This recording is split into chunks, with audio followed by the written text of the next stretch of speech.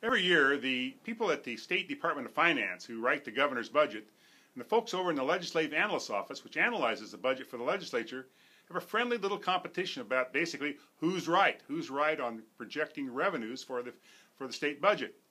Well, this year it looks like the legislative analyst is going to turn out to be more right than the governor's people, because on Tuesday it was reported by the state controller that the state took in $1 billion more in January than the budget indicated it would. And the ledge analyst says that means that we'll probably end this fiscal year with a couple of billion extra dollars.